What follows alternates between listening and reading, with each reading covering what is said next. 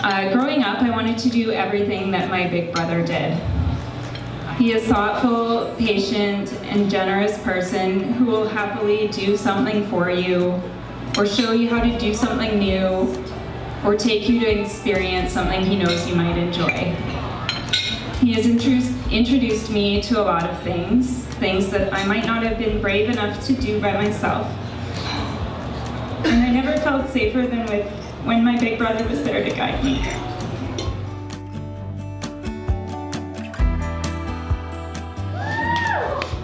I am proud to say that you have grown into a strong woman who has gracefully come into her own, and you have found a perfect partner along the way.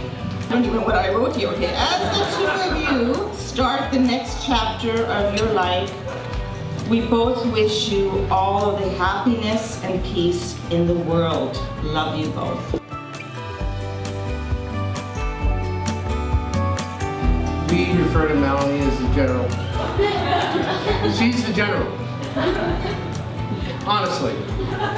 And I think it comes from the fact that she was born in 1988, which is the year of the dragon. And in Asian astrology, that's the best sign you can possibly have.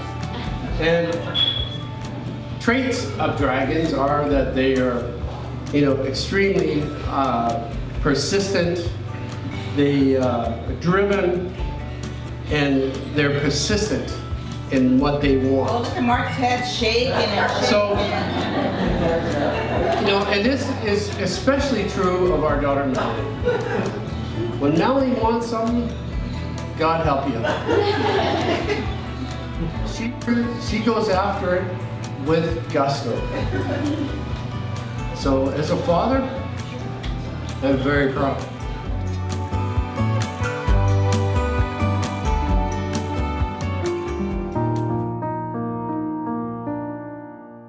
Melanie, it is hard to put into words what makes you so special. While it may not have been love at first sight, to know you is to love you.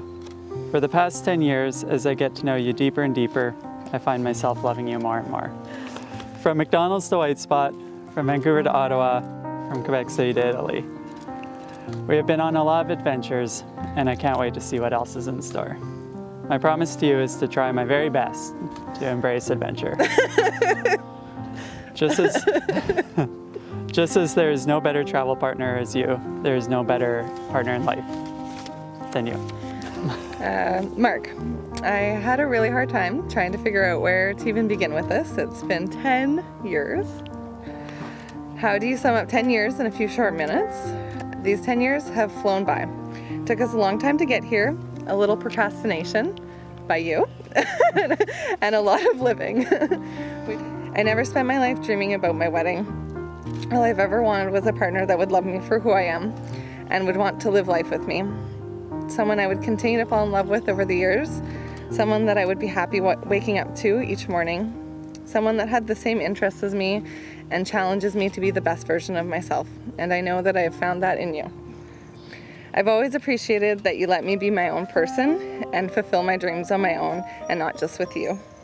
As you know, I'm a strong, independent woman with a Y that doesn't need a man, but likes having a man around to help her out. Had to add it. And although we laugh and you roll your eyes when I say that, you've always let me be both independent and dependent on you. And for that, I love you. I love our little family, you, me, and Shadow. I love our Friday night shawarma. I love our weekend waffles. To me, one of the most important parts of love is supporting one another. Supporting each other can be hard, has been hard, and will probably be hard in the future. This does not change my commitment to you, to support you in your endeavors, to support you in your pain, to support you in good times and bad, to support you when it isn't easy. I can't promise you a perfect life. Life will be messy, life will be rough, life will be filled with surprises and roadblocks. But I can promise you that I will be at your side giving you my best.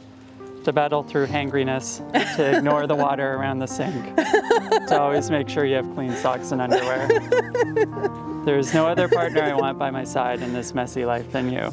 I will love you and support you all the days of my life. I am yours, and you're mine. Grow old with me, the best is yet to be. It seems crazy to me that as of today, I will now be referring to you as my husband. So crazy. I've only just gotten used to calling you my fiance.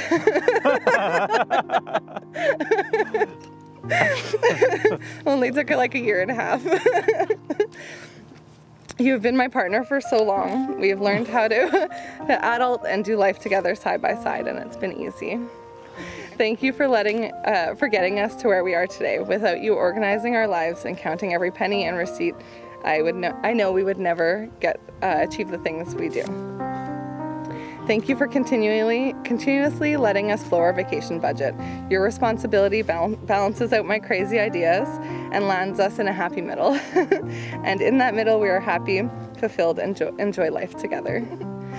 I don't particularly want to make you promises today because I don't really want to change anything. But I do feel like I can promise you a fulfilled life, a life full of love, spontaneity, and adventure.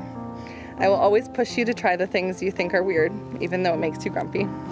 And I'm sure you would prefer I didn't promise this, but I promise to never stop planning our next vacation and dreaming big for us. I love you today.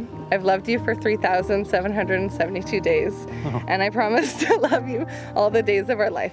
I look forward to the new adventures that marriage will bring us. I love you.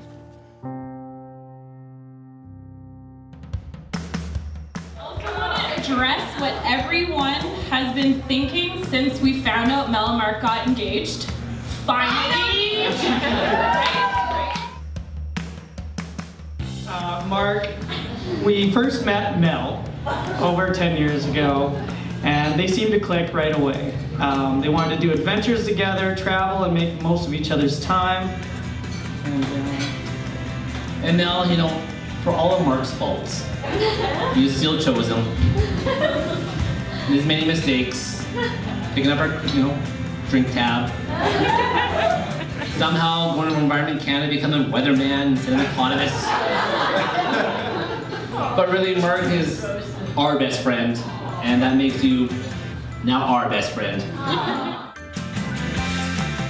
A great man once said, Webster's dictionary defines wedding as the fusing of two metals with a hot torch.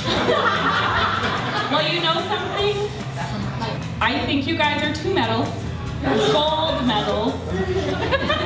I personally could not agree more with this statement. In this crazy world we live in, you two found each other and molded your lives, so you both are gold medals.